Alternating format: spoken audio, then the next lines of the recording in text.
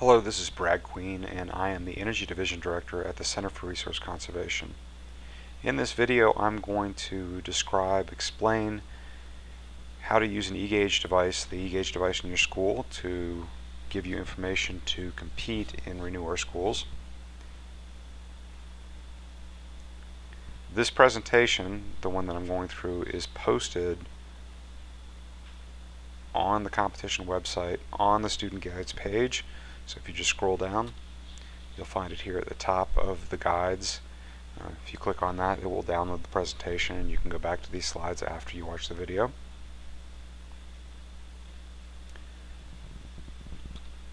So before I go into the eGauge interface, let's look at your school. So the average U.S. school looks like this, and in Colorado, the energy consumption in schools looks more like this. These three wedges are the ones that you have the most control over: lighting, office equipment, and other plug loads. They also comprise the majority of electricity use in your school. Looking at the eGauge interface, there are lots of controls here, and I'll switch over to a live eGauge interface to step through these.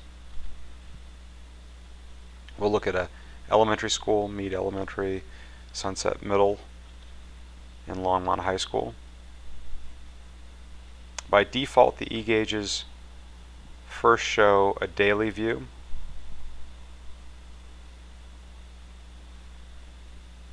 And you can see in this elementary school the peak load is about 90 kilowatts, and the nighttime or base load is 20 kilowatts.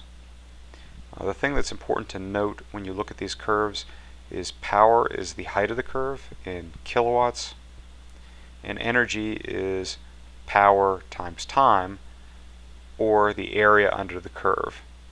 So if you look at this 3-hour block of time here times 10 kilowatts, that is 30 kilowatt hours, that block of time. Whereas if I look at a middle school over a day, this peak load is 170 kilowatts, and this 3-hour period, that is 30 kilowatts. And if I look at a high school, much larger load, peak load is at 400 kilowatts. So this block of time, 3 hours times 100 kilowatts, that is 300 kilowatt hours right there. So the object of this competition is to reduce the area under this curve, both bring down the height of the curve and not so much about limiting the spikes that you see here.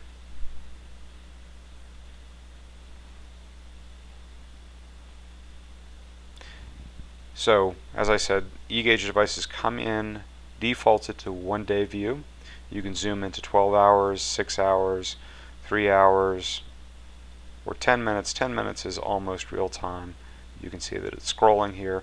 To the right, this bar is the real-time power usage in this school. And this pattern you see here is a mechanical system in the school that's running at night to keep the heat going.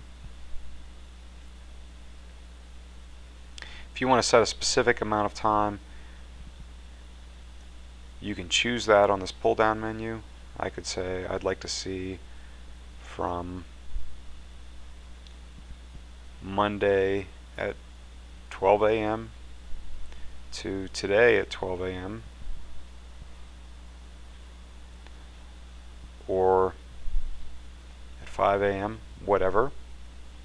I can set that, and it will zoom into that section of time, and it recalculates in this blue area to say here's how much energy was used over that period of time. And in this case, it's 2.14 megawatt hours. A megawatt hour is 1,000 kilowatt hours. So this is a fair amount of energy because you're talking about 2 full days. And then to the right, this green box, these are set time values from a certain starting point.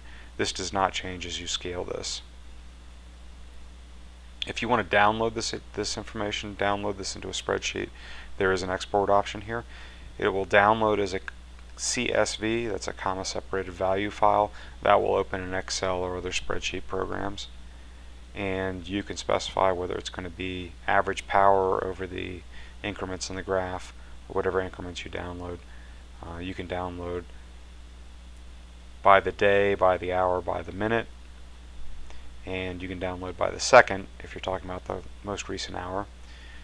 You can also download total energy, the cumulative energy over the period in that export.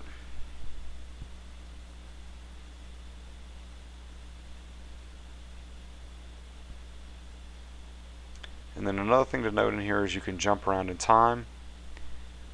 So while I've set the scale to say a day in this case, if I want to see the previous day, I can just hit this back arrow here, etc., etc. I'm backing up in time. If I hit this button, I jump to the beginning of time for this device. So this device was installed and first started reading in March. And then hitting this button brings back into the current time.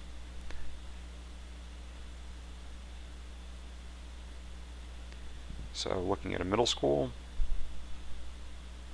what's happening at this school, you can see nighttime loads here. That's ventilation, heating through the night.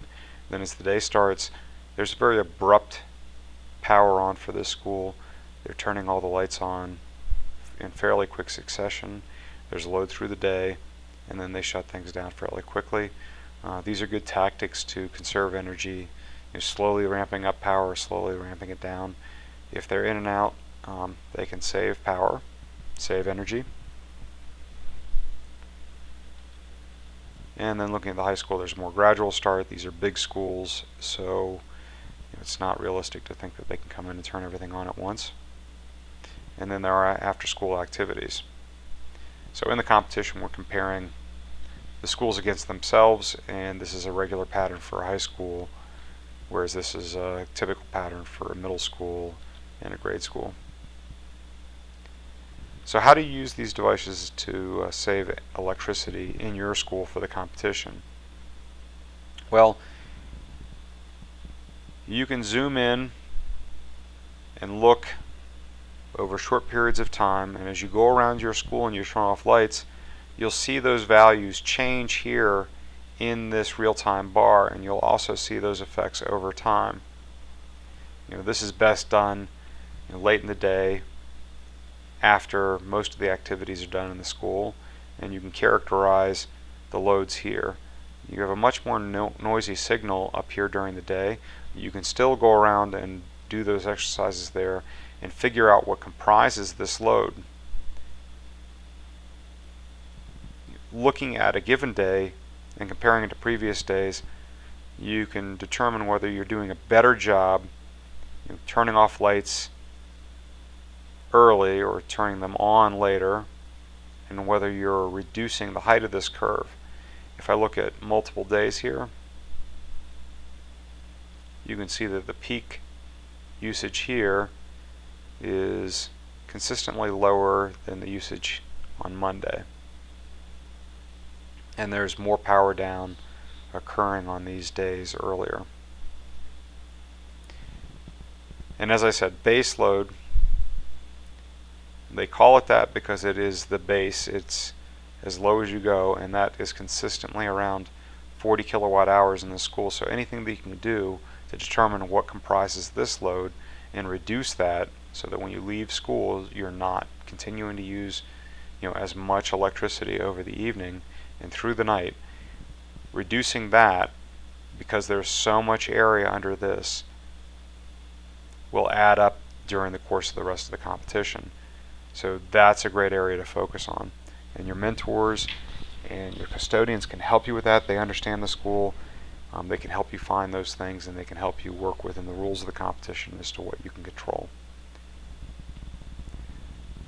So going back to the presentation, you can see these patterns, weekly patterns, where different days vary. There are different activities after school in this high school. You can see when the school is having a non-standard day. You can see the weekends. You can see there's weekend activity here. This is normal activity for Erie High School. And you can see this late start. looking at a given day, you can see these ventilation loads. You can see this gradual start in the case of Erie High School. You can see when they start their lunch, and you can see the after-school activities here. In Coal Ridge, you can see that ventilation load at night. You can see a much more abrupt start to the day. You can see power trailing off as they're having their lunch hours, and you can see the end of the normal academic day. And again, there's a after-school activity here, but you'll note the area under this curve is much smaller than the area here. It's a lower load. It's a smaller event. So going back to those base loads, this is a matter of adding up all of the small things that you know are plugged in and you know are operating. There's some good tools here in this presentation. You have a plug load meter in your energy kit. Take advantage of that. Make a list, go around, add things up, and figure out what you can unplug, what you can power down, what has power saving modes. Computers individually don't use a lot of power, but when you have many computers, that adds up to be quite a bit. So making sure your computers are powered down, when you do not need them, powered down overnight. That makes a big difference here, as do other plug loads in the school. So this is a brief overview of the eGauge interface. We certainly want you to take advantage of these devices, and please ask questions. Ask your mentor, ask your faculty advisor. Please ask us for help with these devices, because we would like you to do as well as you can in this competition, and we're here to help. Thank you.